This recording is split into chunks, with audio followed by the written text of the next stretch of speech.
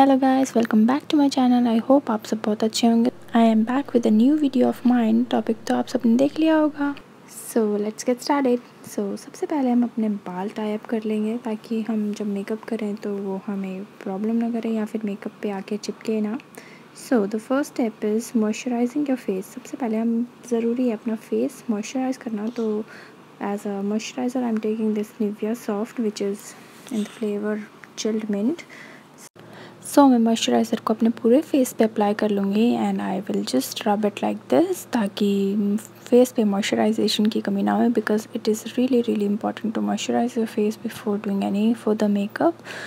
जो लिपस्टिक मैंने सुबह लगाई थी मैं उसको निकालना भूल गई थी। I am using this Garnier micellar water. एक कॉटन पैड में थोड़ा सा मिसेलर वाटर लेके मैं अपने लिपस्टिक को रिमूव कर लूँगी। काफ़ी अच्छा है ये makeup remover, it works great for my skin. If you have combination skin, you can try it. बाकी मुझे नहीं पता.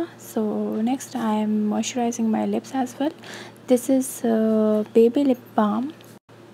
Next मैं Blue Heaven का प्राइमर ले रही हूँ जो कि बहुत ही अफोर्डेबल है. Like this is one of the most affordable primer I can say. It is for only $300.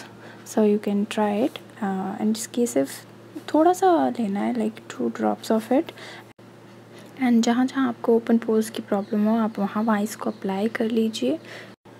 Next मैं ये गार्नियर की बीबी क्रीम ले रही हूँ। मैं इसको ऑलमोस्ट 2012 से यूज़ कर रही हूँ and this is one of my favourite BB cream. थोड़ी सी बीबी क्रीम अपने हाथ पे आप निकाल लीजिए and then spread all over your face on your neck को मत भूलिएगा। नेक is one of the most important part. And इसको अपने फेस पे लगाने के बाद मैं अपने फिंगर टिप से इसको थोड़ा सा वार्म अप करूँगी। After that I will just dab it with a beauty blender.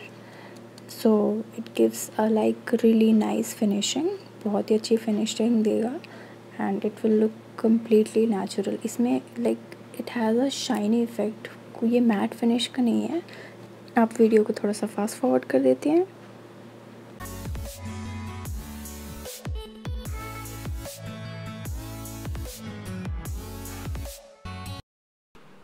Because this is a quite long procedure, थोड़ा डैब करना होता है, you have to blend it properly. The next is I have taken this Pond's BB cream in the place of a concealer, because maybe college students have the concealer or not, so they can use this as their concealer because इसका थोड़ा सा texture जो होता है वो whitish होता है and it is good alternate to the concealer. Just blend it properly like this. Mostly आपको आइज़ पे ही कंसीलर की ज़्यादा नीड होती है, but if you have dark patches तो आप उन पैचेस पे भी लगा सकते हैं एंड इफ़ यू वांट आप इस स्टेप को स्किप भी कर सकते हैं, नॉट नेसेसरी। नेक्स्ट मैंने ये इन कलर का जेल आईलाइनर लिया है to fill in my eyebrows. काफ़ी अच्छा है। मोस्टली मैं इसको as a bro filler he use करती हूँ, कभी कभी एज अ लाइनर यूज़ करती हूँ, otherwise I use it as a bro filler because इसमें एक जेट ब्लैक कलर नहीं है, so it works great for the Broz.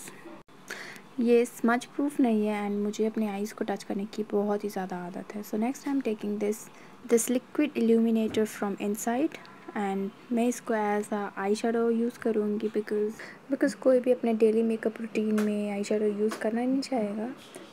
Just apply it like this on your eyelids and with the help of your finger just spread it all over the eyelid.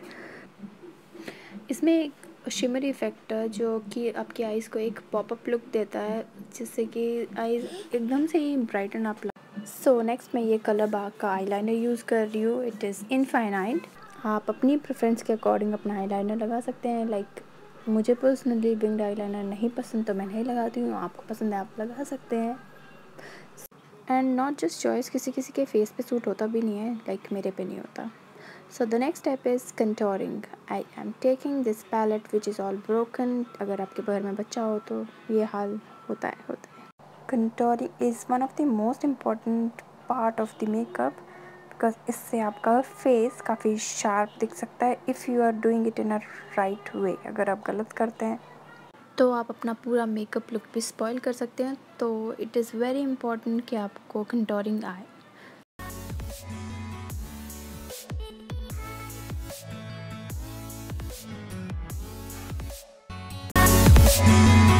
So the next step is the blush. I am taking this Colorbar highlighter palette. It is for highlighting but I love to use it as a blush.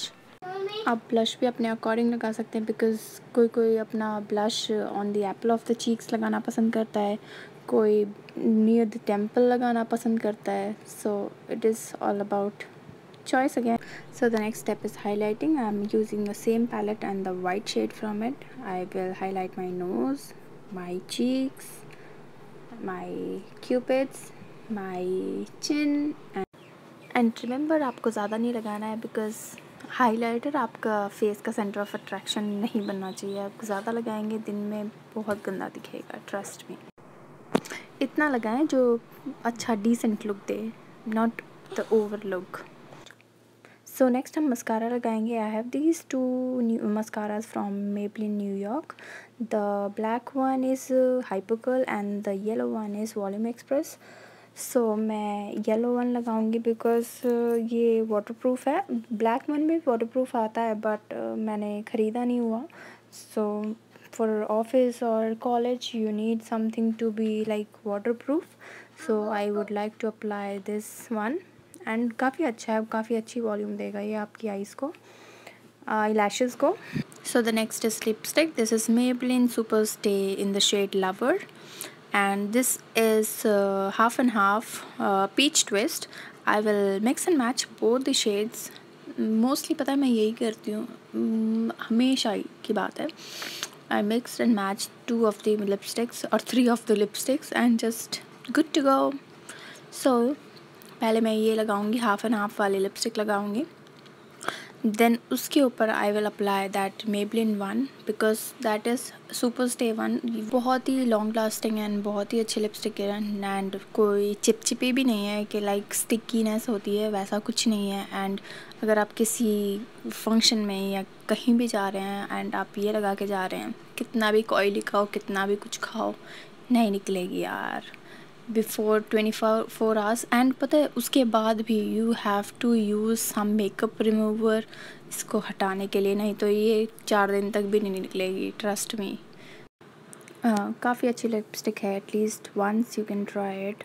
Nykaa पे आपको ये discount पे मिल जाएगी अगर कोई discount offer चल रहा होगा. Here we go with the complete look. आप इस लुक के साथ अपने ओपन हेयर भी रख सकते हैं. यू कैन टाई अ बन, अ पोनी टेल, आप जैसा चाहें वैसा हेयर स्टाइल अपना बना सकते हैं. So we are good to go. Bye bye.